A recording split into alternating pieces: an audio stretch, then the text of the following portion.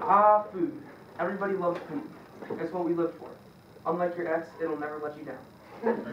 So, or will it? What happens when your food's not good? What happens when you're getting bad nutrition? I'm going to tell you that today. So, studies show that when people have a good nutritious lunch, not too much sugar, not too much fat, but still enough vitamins and necessary things for nutrition that you need, you are way more productive. And some people from Harvard said that, and they're very smart, so I believe it. Like a lot of people who don't eat a good lunch, they tend to be like your average high school student that's in this room, just kind of sleepy, not really paying attention to what I'm saying right now because you just want to go home.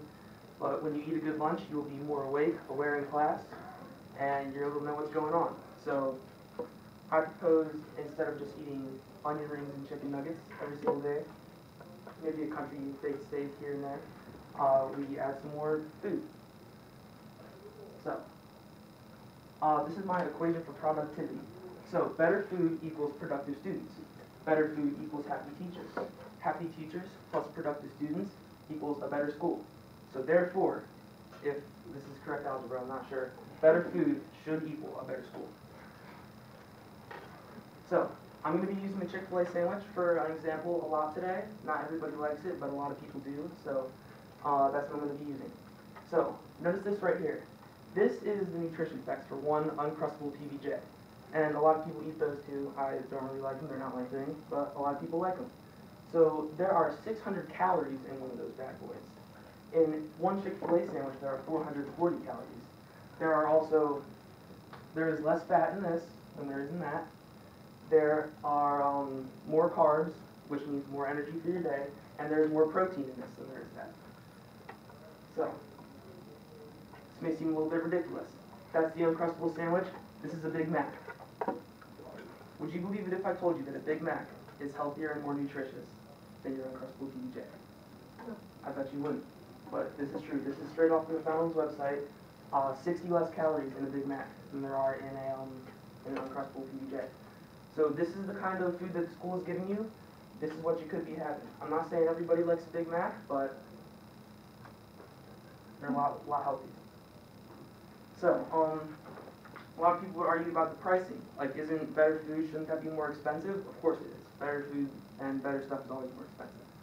So, the price of this school lunch is $3.75, and after that price, like if you want an extra water bottle or like a drink, some kind of juice, Coke, whatever you want, that's going to be a little bit extra. If you want snacks, one Chick-fil-A sandwich is about $4.50.